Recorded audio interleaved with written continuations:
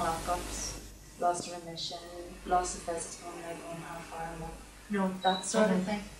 But then gradually, after the second hunger strike and 10 of our comrades died in H blocks, we were looking at our position in the prison and we felt, you know, we're going to have to work it some other way. We tried so long, by then it was what, the end of 81, and we'd been on this protest for nearly 6 years. Which protest was that?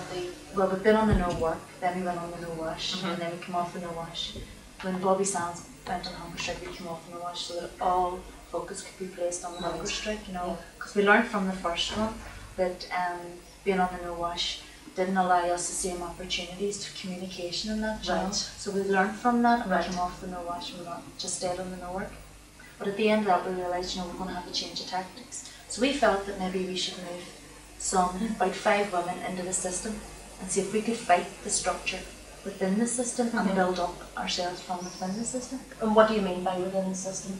Move off the no work protest, move into the system and try to break down, you know, all the things that they'd set up against us, you see. So that would mean giving some semblance of conformity then? Well, what they would term but they would, but of course they don't term, they still consider us non-conformist. Right. So we moved 5 into the system to see how it would work. And those 5 were very severely punished. Now, the administration realised at that time, obviously, what we were doing, you know. So they came out and they really, at that time there was no isolation wing, and they introduced an isolation wing. Boards, what we called that, is throwing you into solitary for 3 days, solitary confinement. Your cell's completely stripped, you're left with nothing, you're just left with a bar cell and the Bible. And they give you the mattress in at about half 7 at night. And you come in the next morning at 7:30, take it out again, you're left all day just in boards, you know, on the wooden floor. And this type of, you know, there's an increase in punishment in that sense, and it ended up with the 5 that we'd sent off were being more severely punished than us who were still on in the work protest. You know, we were just getting the usual, you know, locked up during working hours, loss of remission, but these ones were getting far more psychological torture, you see. And what, did they give any reason for that, or did they try to justify it in any way? No, they don't have to. They don't feel they have to. Yeah. In Ireland they don't feel they have to justify anything, they just do. So we saw the harassment increasing, but no matter how much you lock a person up, it can affect people. But they've done similar to this before, and okay, throwing you into a bar cell, you're still been locked up for days and end. No, really, it's, they're depriving you of all privileges, but you know, can be handled, and I think they felt themselves it wasn't enough. Do you feel that doing that actually strengthened the resolve of the women? Oh yeah, it strengthens your determination. Yeah. You're going to have to either survive it or you don't survive it. And if you have to fight the whole time. It's the only thing that's going to keep you going. If you don't fight, you just fall down and they walk over you completely, and you're finished, like, because they just go in and finish you off, you know. But determination, comradeship is a big thing. Comradeship is a thing. But just to finish that, then we felt 1982, at the end of that, strip searching was introduced. Now, it's our belief it was introduced as a political decision, because they had been stepping up harassment, and they knew we were moving into the system gradually, and they felt that so far all types of, you know, punishment hadn't worked, and this really was their last. This is their trump card, yeah. And the whole idea there was, you know, to pick on the remands. The remands were going to be the ones who were going to eventually be sentenced with us. And they said, right, when they're coming in, and most of them come in very young. Of course, there's elderly ones as well who also suffer from the strip searching. And that's the time to try and, you know, psychologically get in there and break them. And we felt that was the whole thing behind it, that you cannot understand strip searching unless you look at a historical analysis of what has happened throughout the years in prison, you know. So then we started strip searching every time the remands were going out to court, which is once a week. They have to go out to court. So it was only 200 yards, the courthouse from Armagh prison. Brought them down, stripped them completely naked.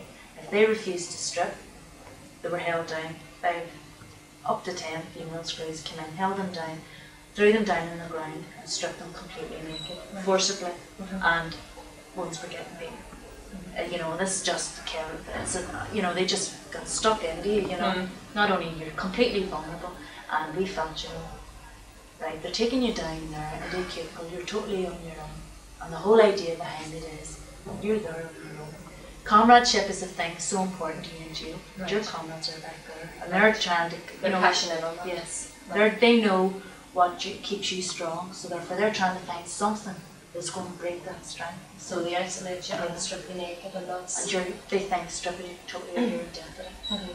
And you're standing there naked. They're going through your clothes while you're just standing there naked, and then they come in, rub your hands, lift your feet up, rub your feet, turn around. Just as it's indicated in the play, that is exactly how they do. And you know, you're standing there and you're saying, I know exactly what they're trying to do here. I know what it is. And you just have to keep your mind on other things, or just, well, really what I did was, I know what you're trying to do to me, and you aren't going to get away with it, because I know, I understand what you're trying to do. And, you know, you're the animal, it's not me, you know, and you're the one with the problem here. Right. So that's the way I just did it, you know, on my way out of jail. Like, I was in prison, I was never strip searched, because when I was a remand, there was no strip searching, and I'd enter prison visits, and you're supposed to be strip searching those, but I refused to take the visit if I was to be stripped, and they said, okay, if you refuse to strip, you forfeit that visit. So I didn't get me into prison visits anymore. So my first strip was actually the day I was being released, and I felt then, walking out after 10.5 years, you know, I was just saying to myself, this is it, this is the final kick, you know, the final insult we're going to hit you with, you know. It's like, what's a big security risk there? I mean, walking out of Armagh prison as it was, you know, there is no security risk. But I knew that it isn't a security thing. No, it's nothing, because even, and I think the one example that proves this is the day we were moved from Armagh prison to Mairéad prison. That was on the 18th of March in 1986. Right, they were moving what they termed us as the top security Republican prisoners, right? And they felt that that's why a strip search was introduced, because we were all such, quote, terrorists, and therefore we were a big security risk to move anywhere. They moved all of us from Armagh and Mairéad prison, and they never stripped one of us. Because they knew they couldn't strip us all, because public pressure may crucify them. So they wouldn't do it. But the next day they took 2 of our remands out to Lisburn Court, which is only down the road from Mairéad prison, and they stripped them. And these women hadn't been in contact with anybody else, it was just within the prison. They take you out from where you're stripped, put you into a van, it's a lorry, and there's cells in the lorry. Right. You're locked into a cellular compartment and within the van. Right, you're escorted then, usually by 4 or 5 cattle jeep sprints. You're escorted down to the court. You're taken out of the sealed compartment. You're escorted into a cell into Lisburn Court. You're brought upstairs. You appear in Lisburn Court for about a minute. You're brought back down, locked back in the cell, and they bring you out, lock you back into the compartment.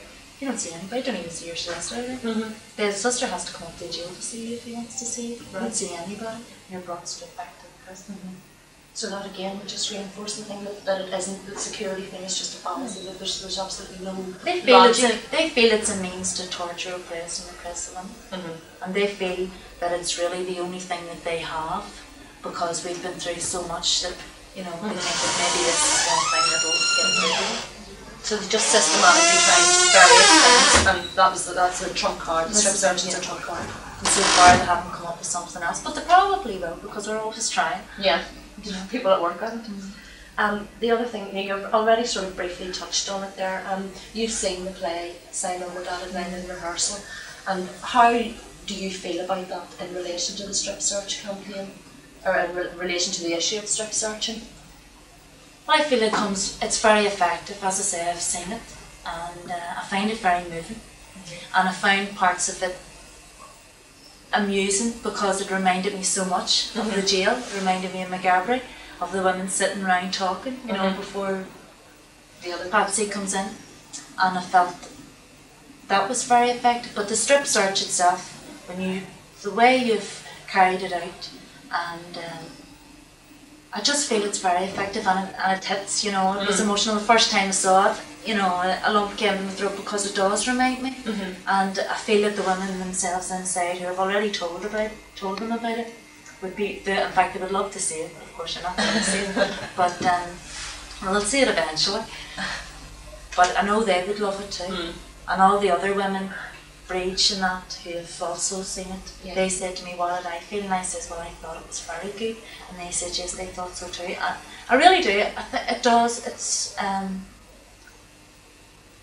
very, it's hard to explain, you know, it's hard to explain a strip search unless you've been through it, but that really does show it as close as what you can ever do without getting through it, and that's my feelings about it. And I feel that the poem that accompanies it, you know, it just gives a whole sinister atmosphere, which is what is actually being fostered. Yeah, they're fostering the sinister atmosphere. When you're in there, you just feel it, and you feel that when you're reading that out, you just feel alone, you know. You feel it's all the feelings are coming across, and that's why I feel it is so emotive, and I saw it the first time.